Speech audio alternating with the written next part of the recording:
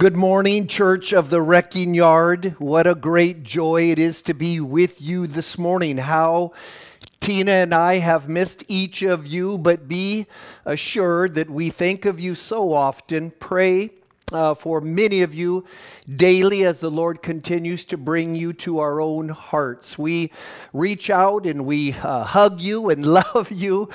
And just declare to you what a blessing each of you are, and all of the new followers that are coming on board Facebook and YouTube and the podcasts and anything else that we're able to send out. We just want to welcome you and thank you for being part of what we call the Wrecking Yard Ministry. The Wrecking Yard Ministry is men and women like yourselves that have been impacted with an encounter of the Lord Jesus Christ. It is an encounter that God desires to wreck you and I to never ever be the same again.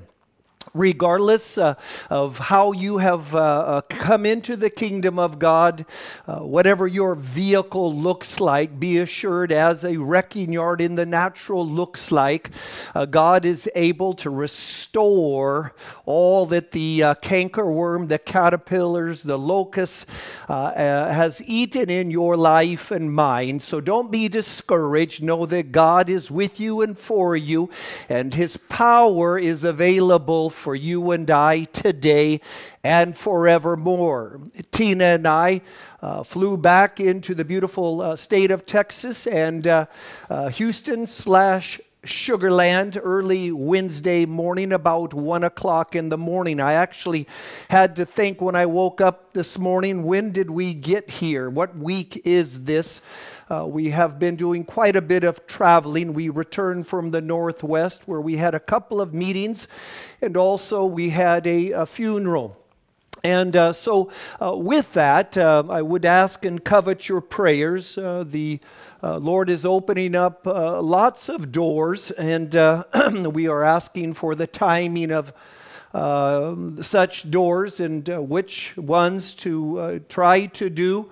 We have scheduled next week Honduras and Nicaragua, but there are some safety concerns that are flaring up in the areas that we have been asked to come in terms of ministry to those churches. We also have invitations to San Antonio, California, North Dakota, Canada, of course India, and a host of other places that we're endeavoring to seek God's wisdom on and His will to be done.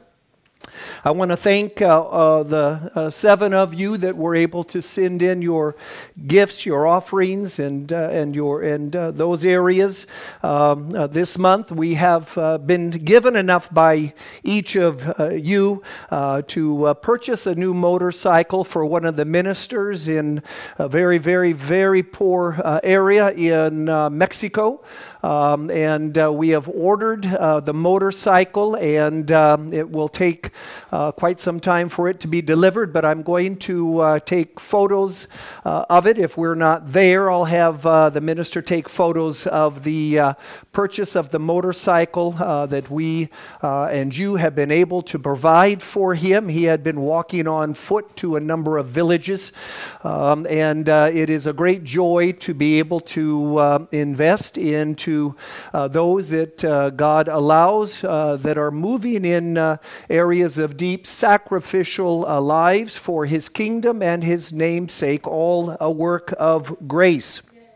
I want to again thank all of you for your emails, your textings, and some letters that have come into the ministry, thanking us and God for the messages on forgiveness and a host of things that have been said and done. We again appreciate all that encouragement and love that you have shared. We want to hear from you how we might pray for you and how we might endeavor to minister to you. And so please let us us know that's most important for us. Now, this morning we want to endeavor to bring a small, short sermonette, and then we'll move into a song and come back to a message. And so, if you have your Bible available, I want you to open it up to 1 Kings chapter 7, verse 23. 1 Kings chapter 7, verse 23. And the sermonette is entitled, God's Kingdom Belongs to the Oxen. God's Kingdom Belongs to the Oxen.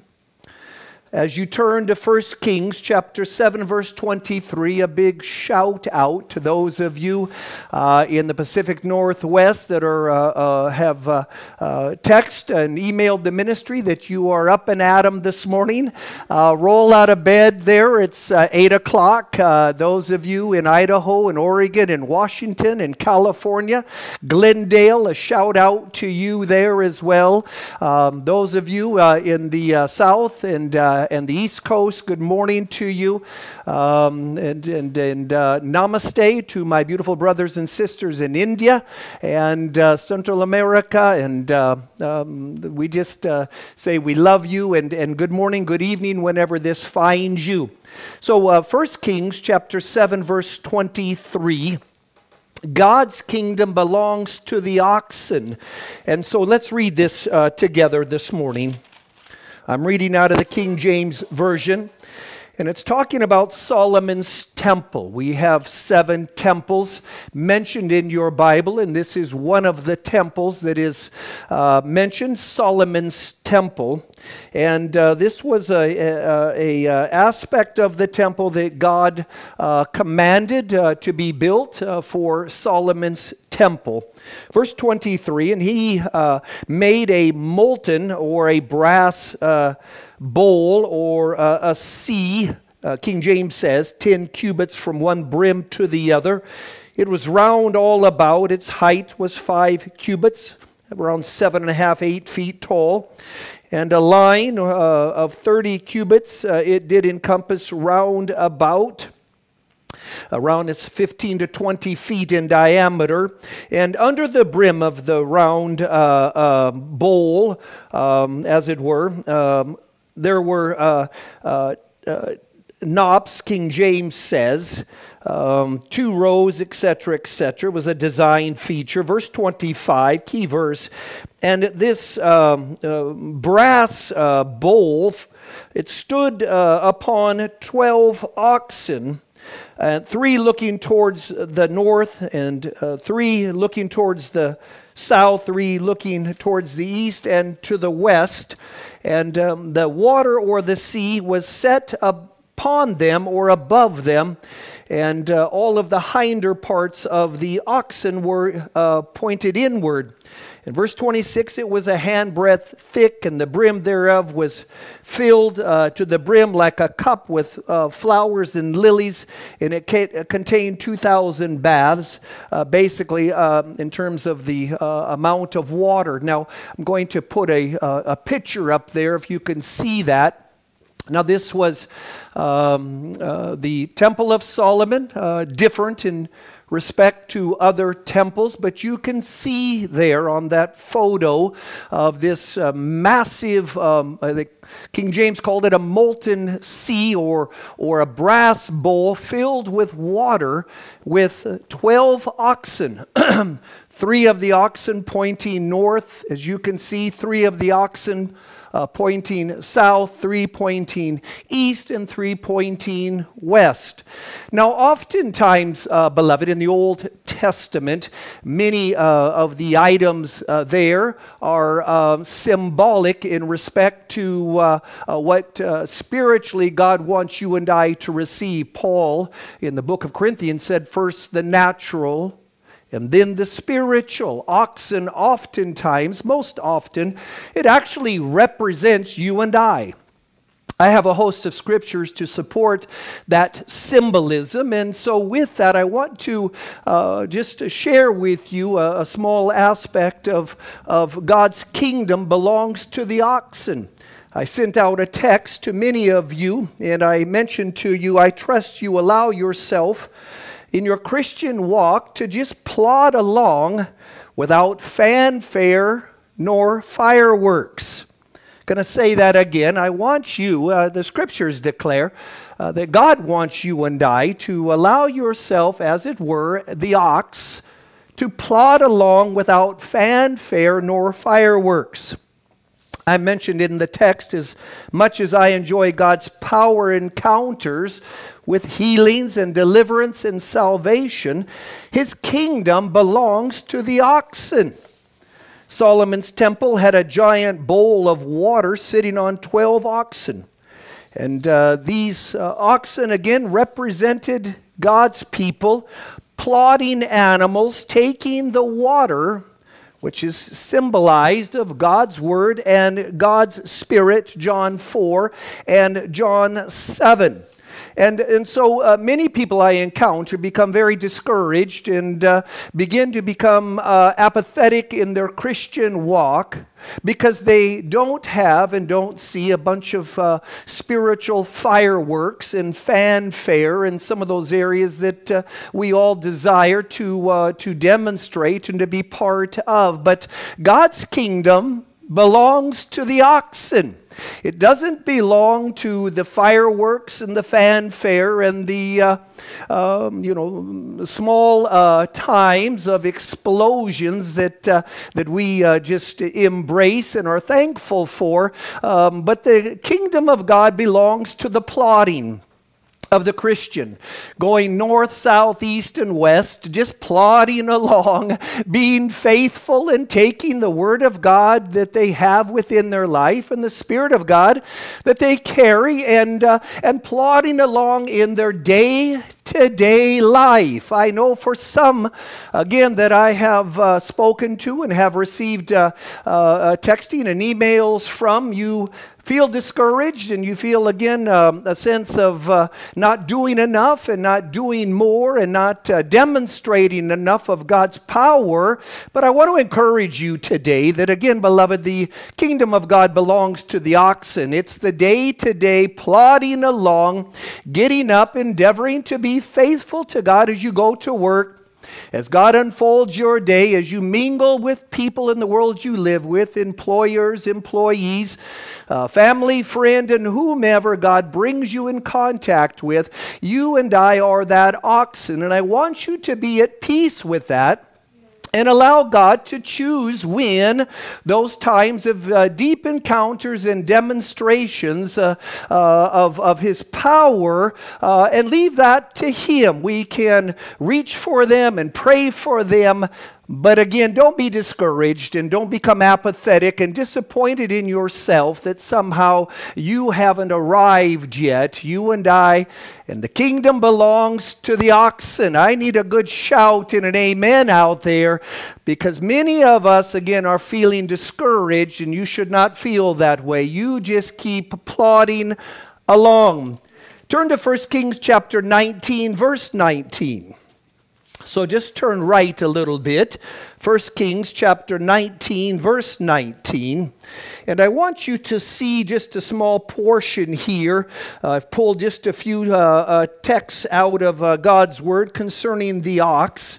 And we see here in chapter 19, verse 19, that Elijah was moving along in his prophetic ministry. In verse 19 of chapter 19 of 1 Kings, we see here that he found Elisha.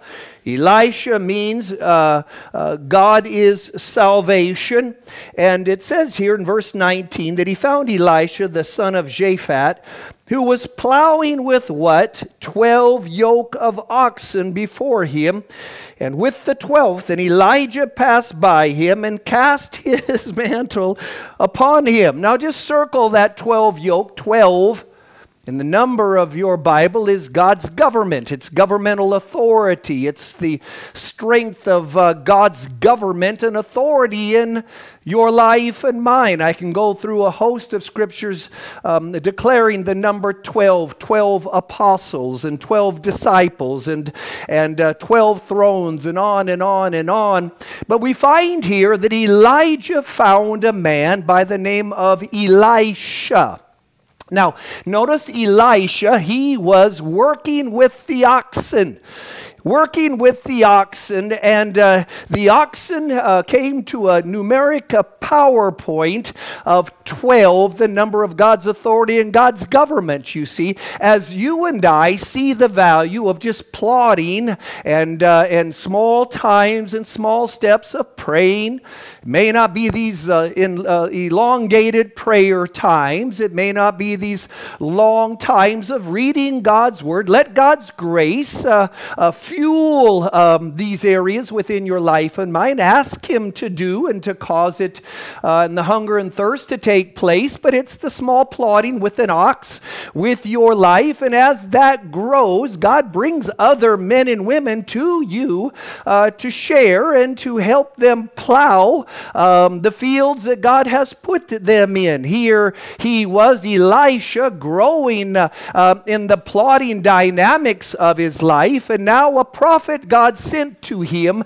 He cast his prophetic mantle over Elisha, declaring to him, this now is the time to move in to a position of a prophet, for you have been faithful in the plodding along with the oxen. Now, Elisha never lost the anchor of the aspects of plodding and being part of the community of the ox. Just because God moved him positionally didn't change the nature and the character of Elisha's heart. And yet he was found by Elijah through the handiwork of God, and Elijah threw the mantle upon Elisha, and you know that that was the first steps to bringing forth the mentoring of Elisha, all because of the understanding, the plodding, and the movements of faithfulness in the life of Elisha. I want you to see here, and you could just note it without necessarily taking the time to find it. The Bible says here in Deuteronomy 22:4, it says, if you see your countryman's ox have fallen down on the way, you shall certainly help him or her to raise that ox up. What's he saying? He's basically endeavoring to say to you and I that you don't allow jealousy in the aspects of your Christian walk with another ox, another individual that has fallen. You don't have any sense of glee and joy and happiness when you see your countryman's ox that have fallen down on the way. You are called to help raise him up again. And so I want to encourage you and I that when we see fallen men and women within the Christian community, it shouldn't cause you and I to have a sense of joy. And jealousy should not be a portion of your heart and mind, no matter who it is. The name of Jesus Christ, the name of Christian, and the name of God has been blemished, and we should endeavor to help raise that individual up, as your scriptures declare, lest we fall. The Bible says here in Psalms 144 verse 14, God says that my oxen will be able to bear great loads. That God is going to strengthen, and I'm going to pray that even now. And I'm going to lay hands on my own big head and pray that God would strengthen you and I to bear great loads. I'm 64 now. I want to thank you for all of you that sent those presents. And but nonetheless, as you get older, naturally there can come a diminishing of strength. But I'm going to believe that God will cause you and I to bear great loads for Him, and I pray that over you. Whatever challenges and whatever weight that you're feeling and you're having to bear at your workplace, and the stress of family, the stress of a marriage someone's going through, and the stress and worry and anxiety of a child that is wayward or is moving here and there, I pray that God will bring forth His divine strength in your life, that you will be able to continue to plod and that you won't fall to the wayside. Another scripture I want you to see, Proverbs 14:4. Proverbs 14:4, that's worthy of all scripture, worthy to see and to underline. So I'm going to give you a minute on this one. Proverbs 14:4. And some of the people that I FaceTime with and call each week that are growing in God, I've asked you to put those markers in your Bible to know where the books are. So I'm smiling knowing that those of you are finding those at an easier pace. I had those and would have them again if I didn't mark this before I got up in front of you. Proverbs 14:4, where there is no ox, the manger is empty or clean, but an abundance of harvest comes through the strength of the ox. Going to say that again. Where there is no oxen, the manger is empty or the manger is clean. And but an abundant harvest, increase, revenue comes through the strength of the ox. What's all of that mean? That means a couple of things, that if you and I don't realize that within the need for an oxen, the strength is going to be necessary, basically, without pulling out all of the Hebrew words, is that if there's no oxen in the stall, there's not going to be any harvest. If there's no plodding at all, there isn't going to be any revenue, any increase. It also means this, that without engaging with the ox or with other people in respect to your life, the manger is clean.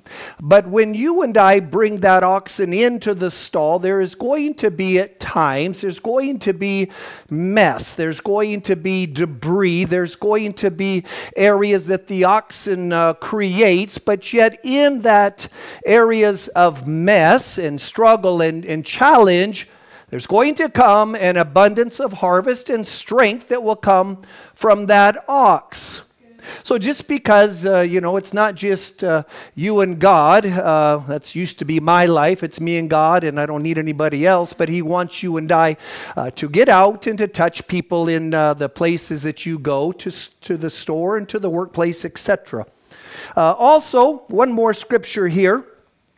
Deuteronomy 22:10, you shall not plow an ox and a donkey together. Wow, what's all that mean? He talks a lot about mixture, and I pull this out in respect to the ox. You shall not plow with an ox and a donkey together. Now, you know donkeys in your Bible are, and in the natural, are stubborn animals. They are unruly animals. They'll hiss at you and sometimes spit at you, and he's mentioning a host of things in respect to your life and mine. One, in a couple of things. One is, let me just talk to some of the entrepreneurs that are starting a business. You want to be very careful that you don't endeavor to plow with a donkey. You want to have another ox with you if you're going to partner in a business. I share that with you experientially, that I wasn't mentored, and it took some of these areas that caused great heartache, great hardship, and financial loss, because we, on one business, we had joined ourselves to a donkey. Didn't realize that the Lord doesn't want that kind of mixture within those kinds of settings. He says, now, do not plow with an ox and a donkey. Now, let's talk about relationships. You don't want to get involved with a donkey.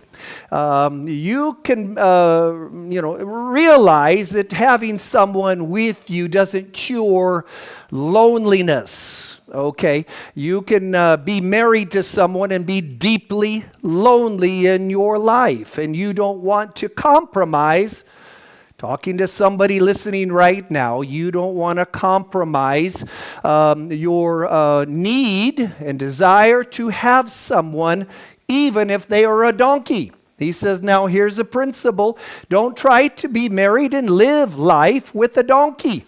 You don't plow together that way. It's such a blessing and a joy for Tina and I to pray together, to cast out demons together, to do kingdom life together, to be best friends after 38 years. Now, some of you have married a donkey before you realize what had taken place. Now, we can pray that God changes the heart and the framework of that donkey, and that he or she becomes an ox, and I pray for that faith over your life in the name of Jesus Christ. Okay, lastly, 1 Timothy 5:18, Paul sharing with Timothy and you and I, he said, you shall not muzzle the ox while he or she is threshing, for the laborer is worthy of his wages. Now, I'm not trying to get your money.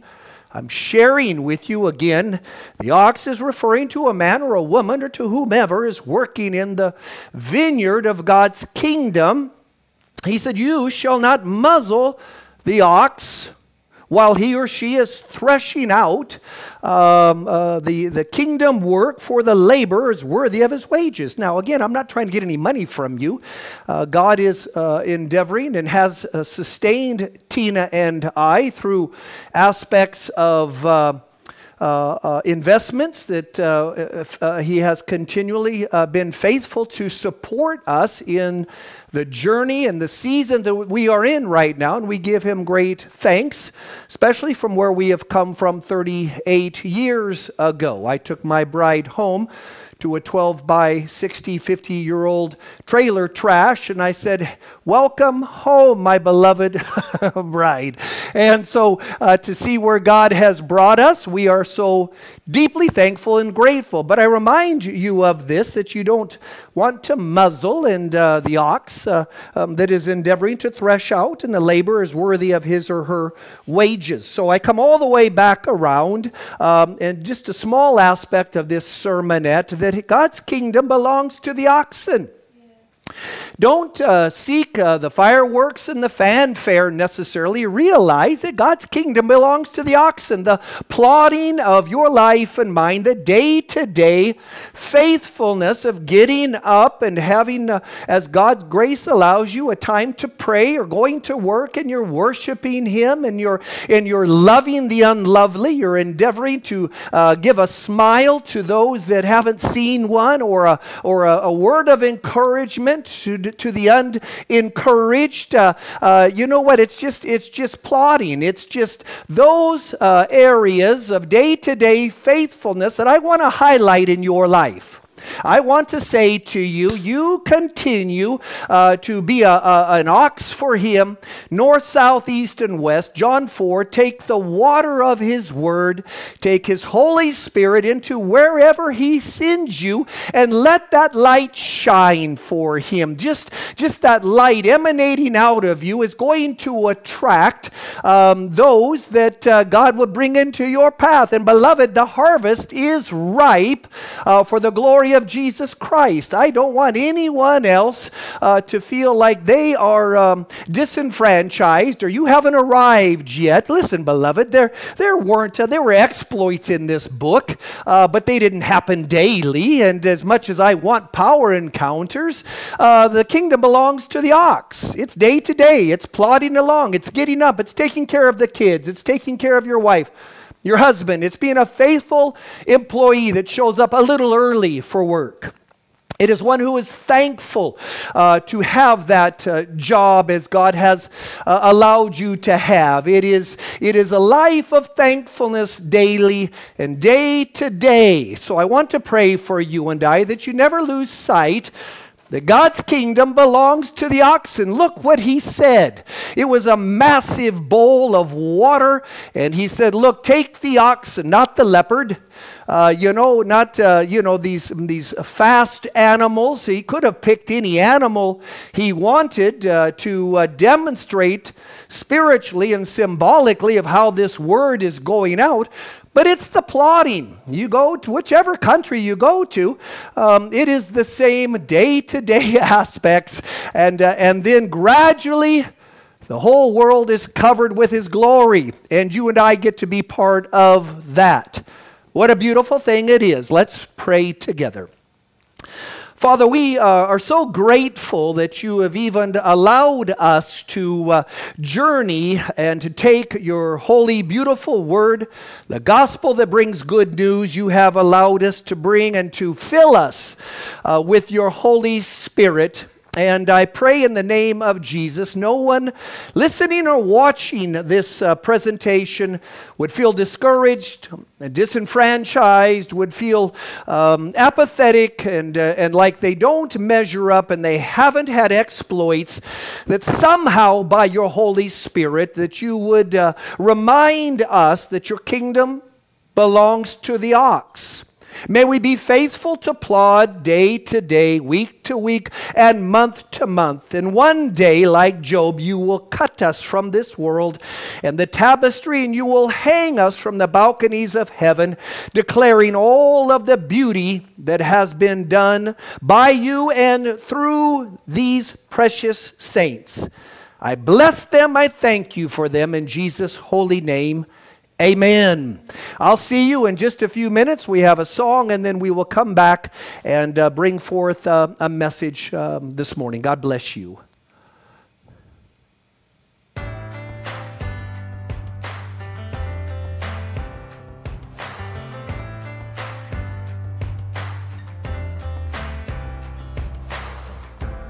My past became my prison. Love was waiting with the key. My story was my failure.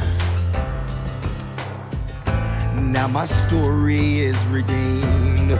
Oh, my freedom's written in your nail-scarred hand. Where there was sin and shame, the cross now stands. The grave no longer tells me who I am, 'cause my freedom's written in your nail-scarred hands. Oh,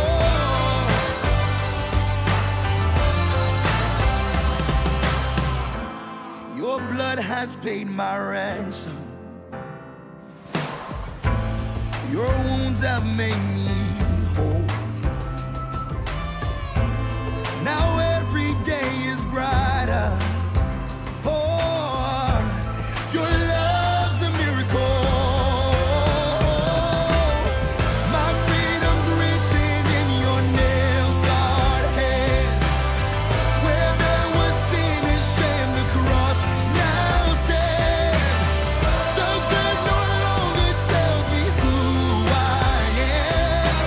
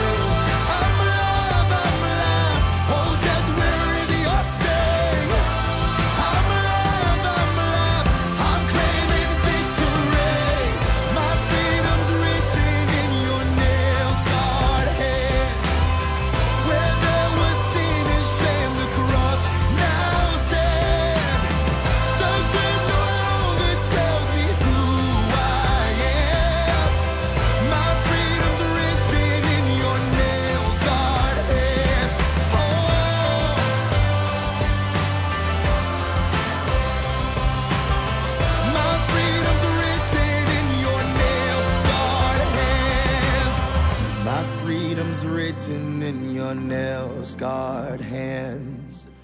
Where there was sin and shame, the cross now stands. The grave no longer tells me who I am, 'cause my freedom's written in those nail-scarred hands.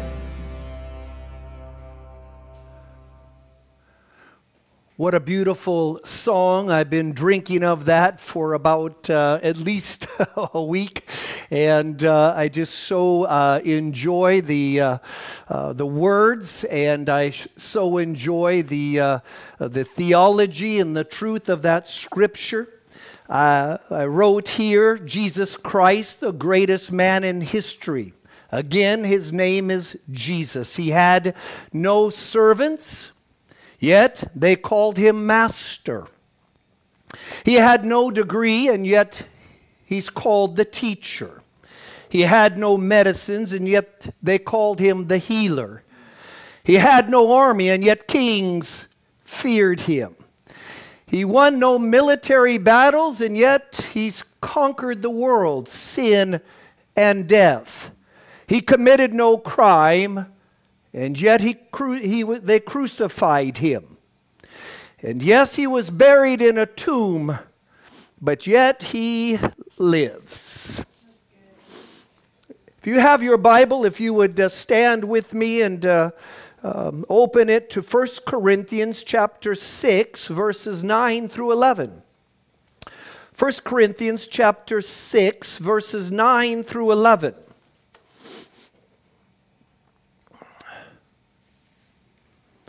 1 Corinthians chapter 6, verses 9 through 11.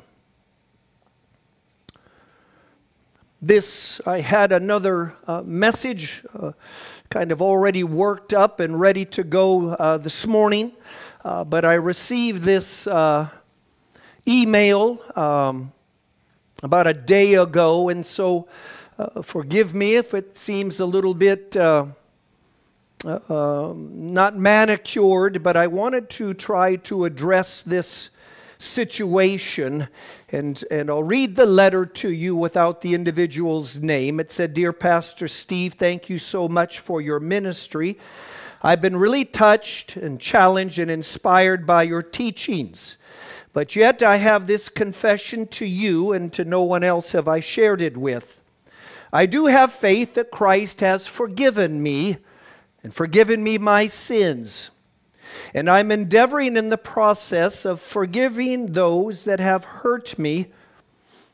That's been a powerful revelation to me if I don't. But I'm still feeling dirty and shamed and guilty for my past sexual sins and recklessness with my body. It is affecting and has affected my intimacy and my relationship with my wife of 6 years. Do you have any words of counsel for me whenever you get time? Great thankfulness." And he shared his name. And so the title of this message is God's Forgiveness for Your Body. God's forgiveness for your body. 1 Corinthians chapter 6, verses 9 through 11. Paul, writing here while he was in Corinth, Greece, he said here, "Do you not know that the unrighteous shall not inherit the kingdom of God? Be not deceived, neither fornicators, nor idolaters, nor adulterers, nor effeminate, or lesbianisms in those areas, nor abusers in themselves with mankind." Verse 10, "Nor thieves, nor covetous ones, nor drunkards, nor revilers, nor extortioners shall inherit the kingdom of God." Interesting, there were 10 of those, and 10 is the number of the world's system. And verse 11, key verse, beloved, if you got a pen and highlighting this, he said, Paul, verse 11, "As such were some of you." I want you to circle and highlight and put stars. And he goes, "And such were," notice, were some of you. But you have been washed, and you have been sanctified and justified in the name of the Lord Jesus Christ and by the Spirit of God. He goes through these 10 areas, making sure that deception does not again move into our thinking and our belief system and theology. And he declares to you these 10 areas. He limited those to 10. I'm sure there's a bunch more. As you read in the book of Revelation, he lists another 10 of those as well. But the point I'm sharing with you isn't the debauchery of my life and yours, of what your past sins were, but it is in verse 11. He declares, but as some of you were, past tense. And he goes on to say that you have been washed and you have been sanctified and you have been justified in the name of the Lord Jesus Christ and by the Spirit of our God. We'll pull some areas out of that shortly. Now, one last scripture. Go back to turn left and just go to Romans. One book back. Book of Romans, again written to those in Rome by Paul. Romans chapter 5, and it is verse 20. Romans chapter 5, verse 20. I'll give you a minute to see it, and again, work your book, because the book will work, okay? The book will work. Verse 20, moreover, the law entered that our sins or offenses might abound. In other words, he says, look, sin has been shown, the law has shown you where you and I sin. Why? It will drive us the need to be forgiven, a need to receive a Savior for my sins. That's why the Bible says the law was given to show us that we are in need of a Savior and forgiveness for our sins. Key verse right here. But where sin abounded, grace did abound much more. Where sin has abounded, grace abounded much more. Again, we have taught in the past, regardless of the wickedness and sins you see around you and I in the daily lives of the prophetic timetable that we are in, and sins are continuing to escalate, just realize that when sin abounds, grace comes in and abounds much more. There is a rising of grace above the areas of sins known to mankind. Okay, let's pray. Father, I thank you in the name of Jesus for your people. I am so shocked at times and amazed that even though there will be a message that's almost 2 hours long, you will gather your hungry elect, and they will listen and feed and grow upon your holy word. And I would pray that you would grace me in my weakness and my inabilities to speak and to connect, and I ask that you would do a mighty work within my life today in the name of Jesus Christ. Amen. You may be seated. This is literally a part 3 of a short series that we're doing on forgiveness. We have part 1 and part 2. We have taught, and they're on YouTube and Facebook and podcasts, I believe, and it's which were the greatest deception, why many Christians aren't going to be saved. And this is part 3, again, because of a letter from a man concerning sexual sins and with his body. God's forgiveness for your body, part 3. What is the only sin in your Bible that caused God the Father to leave heaven and come to earth? I'm going to ask the question again. What is the only sin, according to your Bible, that caused God the Father to leave heaven, to leave his home, his habitation, and actually come to earth? Did you know there was and is a sin that actually moved God in that respect, that it caused him to leave his abode, his habitation, his home, to come to the earth? This sin is what I declare and what I see to be the most prevalent pandemic in the world that we live in today besides unbelief. I'm going to say that again. This sin I'm going to share with you is what I see to be the most prevalent sinful pandemic within the world we live in today besides unbelief. This sin in your Bible that caused God to leave heaven and come to earth is a sin that is so easily accessible by children, by adult, by black, white, red skin. There is no discrimination with sins. There's no racism with sins. It has infected every race, every skin color, every generation, culture, nations, governments, marriages, family, ministries, ministers, education. There are only a small percentage of people living on the earth today that have not been affected with this sin's poison. What is the only sin in your Bible that caused God the Father to leave heaven and come to earth? It's found in Genesis chapter 18, verses 20 through 21. I'll read it to you. What is the only sin in your Bible that caused God to leave heaven, to leave his home and come to earth? Genesis 18, 20 through 21. And the Lord said, God, the Father, Yahweh, Elohim, Adonai, because of the outcry, what is happening in Sodom and Gomorrah is so great, and their sins, and sin is so very grave to me, I will go down to see whether they have done altogether according to that which is coming up before me, the cry that has come up before me, and I will then know.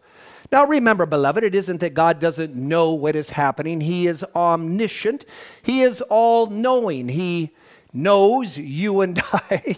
He knows everything about all things. That's why he is God. He is speaking after the manner of men, declaring to you and I that he is coming from heaven, coming down to earth, because there has been a cry of such abominable sins that have ushered up unto him. And what, without taking too much time, what he was endeavoring to do was to invoke his servant Abraham and to bring him into a place of understanding the deep power of intercession and standing in the gap for wickedness in the cities that he is part of and he has family in, Sodom and Gomorrah. You see, he said to Abraham, Abraham said to God, if I understand you right, if there's 50 righteous, will you relent on bringing forth judgment? And God says, absolutely. And he went through all the way down to 10 people. And God says, if you find 10,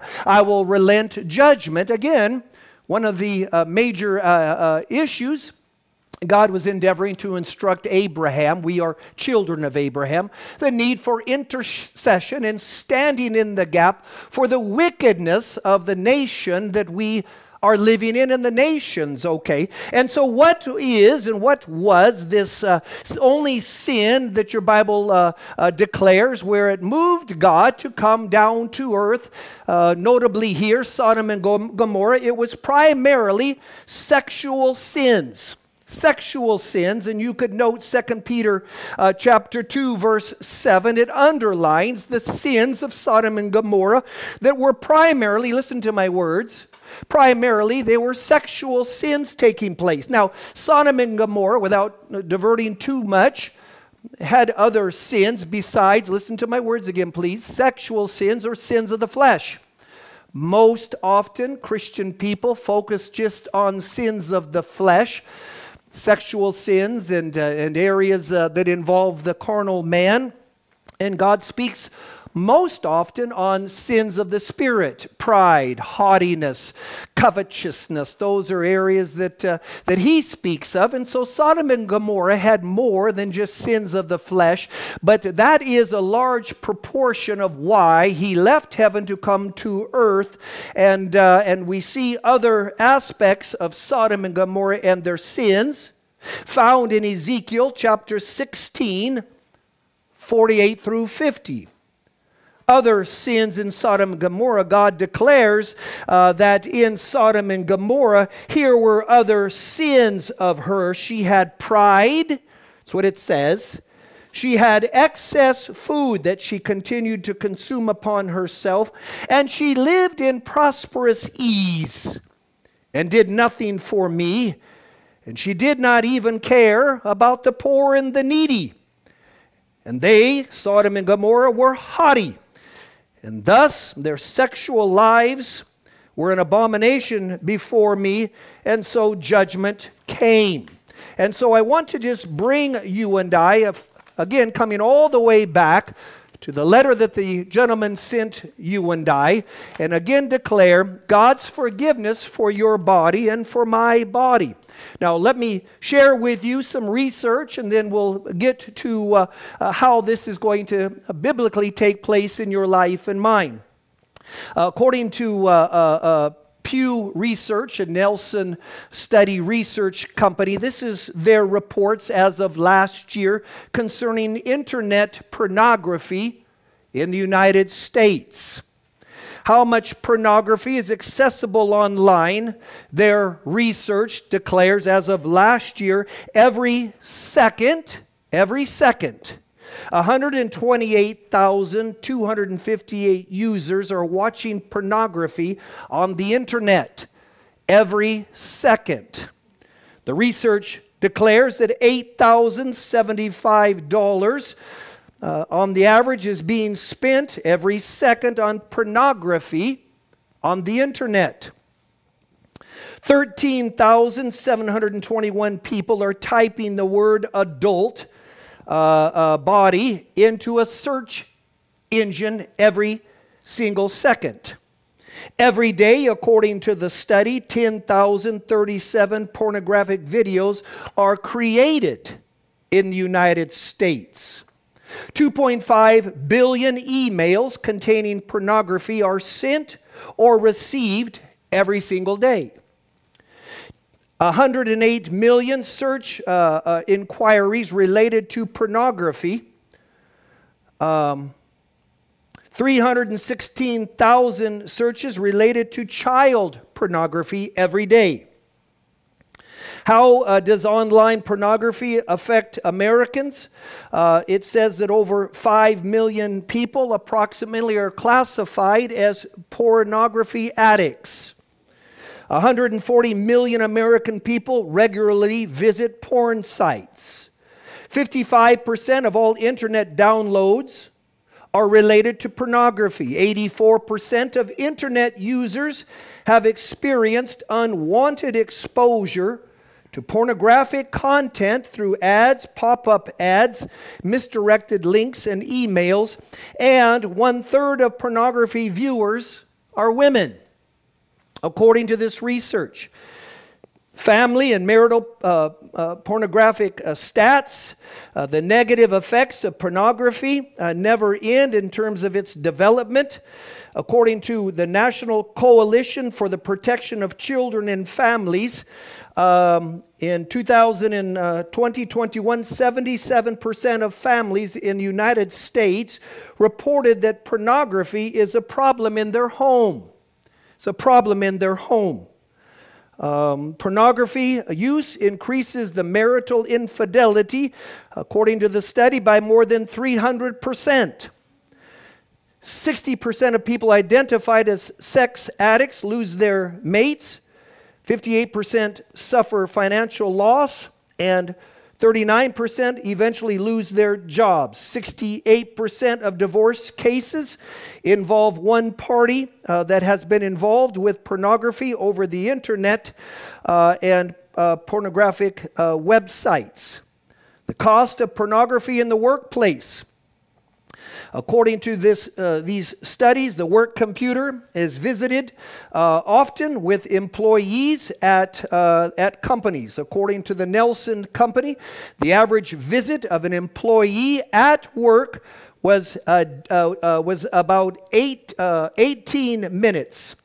During the month, the average worker was to spend 3 hours and 38 minutes on pornographic sites at work. going through the loss of income from that employee or that company, 3.5 hours per month on an average, times the hourly wage of that employee, times the number of employees nationwide, $30 billion a year. It's costing businesses in the nation that you and I live in. Now, Job said, Lord, in Job 31:1, Lord, I dare not want to sin with my eyes, and I choose to make a covenant with you, not to look upon a woman with lust in my eyes. David said, Lord, put a gatekeeper over my eyes. Your Bible says when these things are escalating, in Luke 17:30, Jesus said, as it was in the days of Sodom and Gomorrah and Lot, so shall it be in the coming of the Son of Man. Sexual addiction even being promoted in public schools. I want you to listen carefully for those of you that have children. This is in Washington, D.C., a school district. They allocate $23,754 per student in this school district in Washington, D.C. public school. It is more money than any state per student, $23,754 per student in this school district. There is none higher per student other than New York City. And with that allocation of these funds, the study says just 23% of the 8th graders in the school districts of Washington, D.C. Were proficient in math and reading. It goes on to say that these school districts in Washington, D.C., almost all of them have been required and have done and introduced to the students not a handbook, please listen, but a fist book. It's no longer called a handbook, but a fist book. And basically within it, without taking too much time, what's taking place here, it is actually the fist book within this public school district is introducing transgender and non-binary identities, listen, to preschoolers, students aged 3 to 5. The article states, even in the fist book, that a large allocation of the $23,754 is being allocated to the teaching of transgender, non-binary identities to children ages 3 to 5. Now, I want to really caution you and I that you're again living in an hour, an age, a culture, a time where the integration of sexual sins are so prevalent and so being promoted that we see that taking place not only here in educational areas, sports stars, Hollywood, media, public curriculums, church, denominations are allowing areas to happen, all at least beginning, if not mostly embracing these areas. And you as a parent, a grandparent, really need to involve yourself in the aspects of what is happening within that child and within the education and within the actual eye gates and what's happening there. 9 out of 10 Christians, according to Barna study, have been infected with sexual sins of some kind. Now, don't be discouraged. I got great news coming for you. I see some are slinking down in that chair and in that sofa. But the gospel, again, when sin abounds, grace abounds all the more. But it's important you and I know the status and the climate of what's happening within your life and the lives that are around us and the institutions.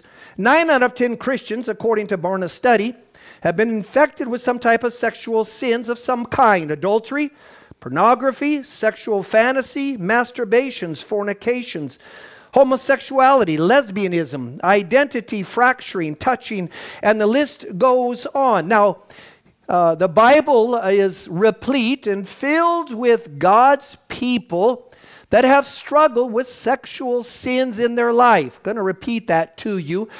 And one of the reasons I so love God's Word, He didn't hide the imperfections of those that He had called and that He had chosen, even though He knew their weaknesses and their frailties and their tendencies towards these areas and many other sins of the Spirit as well. And yet He put them in the Bible for you and I, the Bible says, to take great encouragement, listen, and to be filled with hope. Okay? David, he had 8 wives. He had over 1,000 concubines. He was a peepee Tom. And he found Bathsheba, and he ended up having his great general with 5 stars, Uriah, sent out and had him killed. And yet the Bible declares that Jesus will sit on the throne of David. Look at this one David. The Bible says God had found a man after His own heart, and yet he was plagued with these areas. But as you follow David's life, through repentance and deep areas of conviction within his own heart, God forgave him and justified him, sanctified him, and washed him, so much so where the Bible says Jesus sits on the throne of David. Sits on the throne of David, Luke 1:32 and Isaiah 9:6-7. What about Genesis 38, Judah? Okay, Judah was, he was the tribe of the worship ministry and a powerful tribe of the 12, and yet he slept with the prostitute, Tamar. He didn't know the prostitute was literally his daughter-in-law, and she put on makeup and fake eyelashes and got her nails done. And as Judah left his home, he encountered this woman by the name of Tamar. And he began to say to her, I want to have a relationship with you and go to bed with you. And so she charged him aspects of cost and a fee. He lied about sleeping with her, and he got caught in his lies, and he ended up having twins with this Tamar, his daughter-in-law, and a host of wonderful areas, listen now, of redemption that took place with the sexual sins of Judah himself. Rahab, you know the story, a prostitute that God had chosen. She ended up giving her life to God and married one of the spies named Salmon.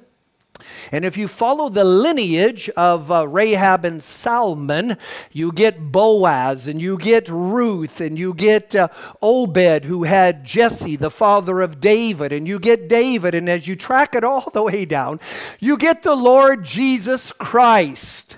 Someone out there watching, listening, that is, again, feeling shamed and guilty and filthy, and maybe even your body feels where you can't enter into healthy intimacy with your wife, or you're still plagued with condemnation. I want you to hear it again of all of our past, as some of you were. God is able to bring forth the sanctification, justification, and washification of not only your spirit and your sins, but your body. I need a shout and an amen out there. Now, having gone to Greece a handful of times and have explored the city of Corinth, I want to share with you a moment concerning this aspect of what Paul faced when he wrote, now listen to me, when he wrote 1 Corinthians and 2 Corinthians. During that time, Corinth, in the nation and the world of Greece, that time period, Corinth was known as the sexual city of that known world of that time. It was filled, even as I went there a handful of times and went and saw the excavations of the brothels and the areas of the prostitutes and homosexuality and lesbians. The Bible says nothing new under the sun that was taking place. It was the epicenter for sexual immorality, orgies, etc., etc. They even had goddesses that were created and blacksmiths that would make them to promote what was taking place. The goddess Aphrodite. You've heard of, oh, that food is an Aphrodite. Okay, there was coming from the Greek made goddess, goddess Aphrodite, the goddess of love, fertility, and orgies and sex. The goddess Demeter, again, another goddess promoting orgies, lesbianisms, homosexuality, the goddess Athena and Diana, and the list goes on. As you would walk through the city of Corinth, you would see all of these monuments, again, actually not in shame, but actually elevating this sexual immoralities within the city. Paul was called there to Corinth, and listen now, he wrote 1 Corinthians and 2 Corinthians, and you and I read that scripture, and he went through 10 areas, and he said, here are some of the areas that you and I, through God's power, will not continue to do therein. And then he says, as some of you were. Now, again, if you were to go back, and even to this day, for many that are known to be of the city of Corinth, especially during that time and generations to follow, the word Corinth was the if you said you were from Corinth and you were a Corinthian, it's like calling someone a four-letter word today. Okay, so the word Corinthian wasn't something you went, oh, I'm a Corinthian. If someone called you a Corinthian, they were calling you, in today's vernacular, they were calling you the dirtiest, nastiest four-letter word that you and I should not know. Okay, okay. That was the most despicable and the nastiest thing you could say, and the most perverse thing you could call someone would be a Corinthian. Would be a Corinthian. But we see here, as you and I read, that again, underlining the actual title of our message, God's forgiveness for your body. It says here in 1 Corinthians 6, verse 11, and we went through all of those areas as some of you were. Now, he said you were washed, sanctified, and justified. Okay, now pause for a minute. Think about if you had Corinthians in your church. Okay, as some of you were. You got lesbians, you got past homosexuals, you got non-binary, you got transgenders, you got LGBTQIP, you got pedophilia, you got everything imaginable, and that's who is in your church. Okay, now think about that, thieves and idolaters and coveters, and that's who you're sitting by, and that's who you are taking your family to. I wonder how many of us would go into the Apostle Paul's church and down the road Timothy's church with that kind of congregation. Most of us, we look at the outward, and that is important. God says, I found David, a man after I found his heart, and man looks at the outward appearance. God looks at the heart, but he does say the outward appearance is important. He does say that, and so we come into that church with that church filled with these areas. How comfortable would you and I be? I know when we left the Northwest and came to Texas, there seems to be quite a bit of a premium based on outward structures and how things look, and not really, generally, so much about what's going on the inside, okay? And so there is more of, seems to be in terms of the region, more of a desire to look good on the outside, and we'll think about working on the inside generally. globally in terms of just people at large, not necessarily just Christian people. But, so you're going to go into that church and you're going to see this. Okay, this is what was happening here in this church that Paul established. Now, he said, some of you were. You're not that anymore. Listen, the power of the gospel and of his Holy Spirit and of the avenue of deliverance can break off every area according to your scriptures in your past concerning sexual immorality. Doesn't matter what it was, what you did, what was happened to you. He says, as some of you were, and I want to declare that to you, some watching and some listening, and you're plagued with these kinds of areas. And I want to declare to you through the gospel and the power of it and the capacity of what we're going to share through this gospel, his Holy Spirit and the power of deliverance can set you and I free in the name of Jesus Christ. I need a shout and an amen. I'm talking to women that have had abortions. Okay, I'm talking to a host of areas. God's forgiveness for my body. Okay, I'm touching now just primarily on your physical body. He said you were sanctified and justified and washified. Now, if you have a pen, don't feel you have to, but I want to just remind you of all of these big words that God put in the Bible. And one was, you have been regenerated or regeneration. So I'm just going to go through a handful of these that your Bible speaks of that we don't really know what they really mean. They're just big words, big Bible words like sanctification and justification. And I just want to touch on these here for a moment. You have been, according to your Bible, regenerated. 1 Peter chapter 1 verse 3. Regenerated. Those of you that will take notes, regenerated is something God did. The actual Greek word there is to recreate you, to bring a new birth in your life. Oh, praise, hallelujah. You are recreated. You're not the old person anymore. That is no longer you. God did this. 1 Peter 1:3. He regenerated you. He brought a new birth. He gave you a recreation, and your old life, listen, isn't who you are anymore. Quit identifying with the old you. The Bible says, how can two walk together unless they're in agreement? Quit walking in agreement with the old you. That isn't you anymore. You have been regenerated. You have been recreated. You have been given a new birth and a new spiritual transformation and a new nature to the glory of Jesus Christ. He says, number 2, that you have been justified. Romans 5:18. Regeneration, 1 Peter 1:3, something God did. Justification, Romans 5:18, something Christ did. Something Christ did.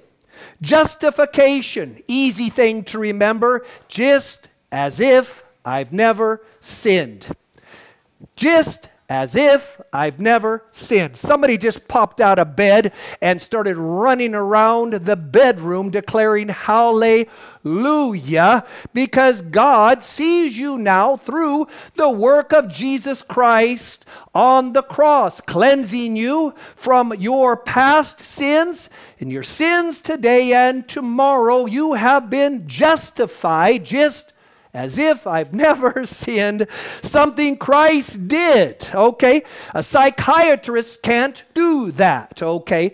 A psychologist can't do that. Your hairdresser can't do that. Only Jesus Christ can justify you in the front of a holy God. 3, sanctification. Sanctification. 1 Corinthians 6:11. 1 Corinthians 6:11, something the Holy Spirit is doing. Well, what's sanctification mean? That's a big old Bible word in there. Is that in King James only? No, it means to continually to separate you from areas of the world and areas of contamination, as some of you were. God is progressively in some areas bringing you and I out. Some areas they're instantaneous. It's an event. It took place. I know of people that have been addicted to certain areas of nicotine and other areas, drugs, that instantaneously they have been sanctified, separated from that. Other areas, it is progressive, depending on God's work in your life and mine. It's something the Holy Spirit is doing. 1 Corinthians 6, verse 11. Consecration, number 7:1. That is something we are doing. Consecration, number 7, verse 1, something we are to do. Well, brother, I'm under grace. I don't got to do anything. Well, sister, grace doesn't mean you don't do anything. Paul said over and over and over in the book of Ephesians and other places, take off the old man and put on the new man. He says, now, if you used to lie, he says, quit lying. He says, if you used to steal, quit stealing. Those are things you and I do. He's giving you a free will. He'll grace empower us to do his kingdom life and work kingdom diadems, but this life will require you and I, through God's grace, to do some things, and he'll empower you and I to do them. It is called consecration, something we are to do. Something we are to do. Glorification. John 17:1. Glorification. That's something your faithfulness will do. Glorification, John 17:1. Something your faith and faithfulness will do. What's that mean? The Bible says that God, through Christ, is going to glorify you. Even as God glorified Jesus Christ, he is going to bring glorification to your life here on the earth, and more importantly, in terms of the millennium, the 1,000 years, and the new heavens and the new earth. He's going to put you in a high position and glorify you. He's going to seat you with Christ. You are going to be heirs with God and co-heirs with Jesus Christ. He is glorifying you, and it's called glorification. And then lastly, that's number 1, 2, 3, 4, 5, 6. It's called washification. Washification. Now, your Bible doesn't say washification. It does say washing. I called it washification, so it's right in there with all of the cations and washification. And you could note, as we read, 1 Corinthians 6:11, and also please note, Hebrews 10, verse 22, washification. And then if you have room, write in there Ephesians chapter 5, verses 25 and 26. Well, what's that? Washification is something God's Word is doing in your life. Something God's Word is doing in your life. It's washing you. I'll read Ephesians 5, 25 and 26. Paul, again writing, he is referring to a marriage and then ties it in spiritually and symbolically to him and you and I, his bride. He said, husbands, love your wives, even as Christ has loved the ecclesia, called out ones, the church, for he gave himself for it. Same husbands are to give themselves to their wives secondarily, for Christ first. Verse 26, that he, Christ, might sanctify, sanctification, watch, cleanse it with notice, the washification, the washing of the water of the Word. Okay? Washification is what God's Word is doing in your life. And it is cleansing us. Verse 27, that Christ might present you and I to himself a glorious church, not having spots or wrinkles or any such thing, that she should be holy and without blemish. Washification is something God's Word is doing. So regeneration, something God did. You are recreated. Justification, just as if I didn't sin, something Christ did on the cross. Sanctification, something the Holy Spirit is progressively doing, separating you from your past experientially. Consecration, something we are to be doing. And glorification, something that your faith and faithfulness is doing. And then lastly, washification, something God's Word is doing. So we come all the way now in respect to the aspect of God's forgiveness for your physical body.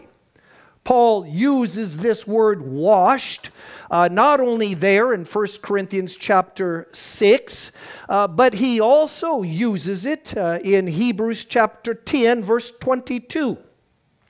Now, beloved, realize this. Think how excited the Corinthians were in respect to their past sexual immorality.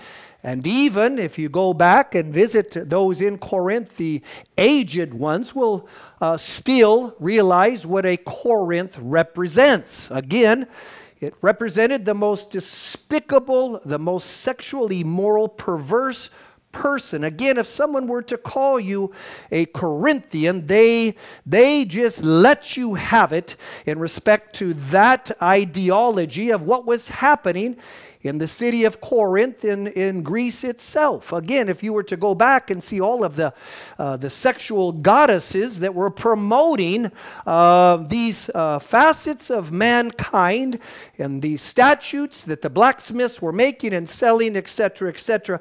Imagine when Paul said, you have been washed, okay? Not only, listen now, not only your sins, but he also speaks of your body being washed. This man who wrote the letter said, my body, I still feel filthy. I still feel guilty. I still feel filled with shame.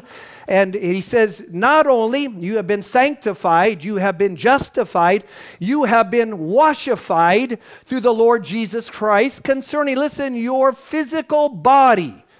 Hebrews 10, verse 22, if you have your Bible, I'm going to wait a minute for you to look this scripture up so it ties into our theme today. It ties into our theme today. Hebrews chapter 10, verse 22. God forgives your physical body and the immorality of it. He forgives your body. Hebrews 10, verse 22. Paul writing, do you have it out there? I want you to work your book. I'm waiting for you, Angel. Come on, turn the pages. I'm waiting for you, Gene. I'm waiting for you, Janine and Jean and Glendale and the host of you. Bless your hearts. Hebrews 10:22. Again, Paul, the writer of Hebrews, since we have a great high priest over the house of God, let us draw near, listen, with a sincere heart, in full assurance of faith, having our hearts sprinkled clean from an evil conscience. Underline this, look at this, and our bodies washed with pure water. The power of what has happened, you have been washed. Your physical body has been washed with the pure water of God's Holy Spirit and His holy word on your life. You don't need to feel guilty. You don't need to feel shamed. You don't need to feel dirty. You don't need to lack intimacy with your mate or with the mate that God's going to bring to you. You now should know scripturally and by faith, you wrap this around your life if you are being tormented by the enemy or by stinking thinking, that your body has been washed from every single area of sexual immorality.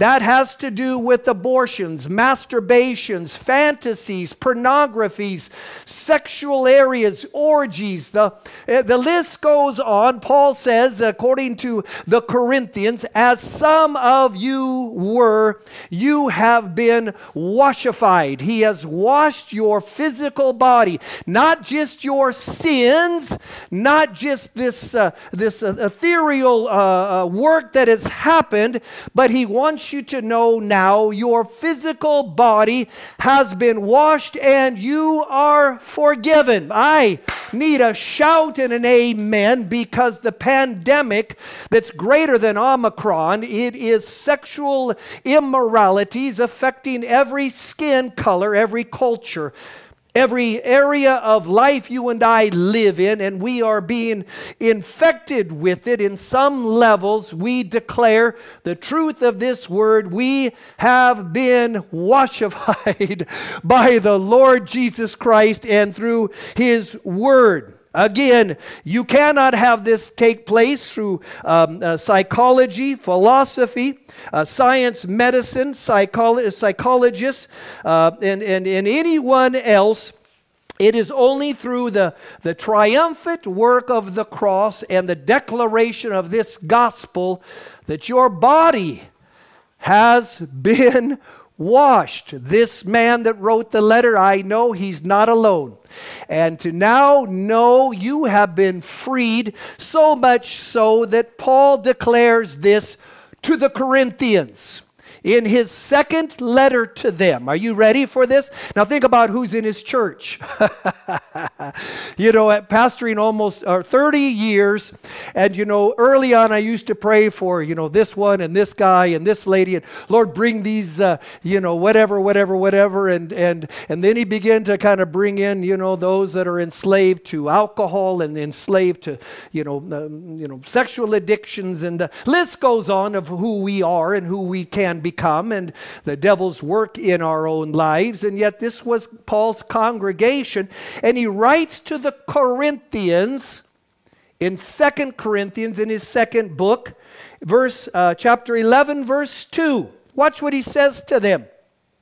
Now think about the Corinthians again, okay? Think about who he's writing to and what they actually mean. And this is the second book he wrote to them.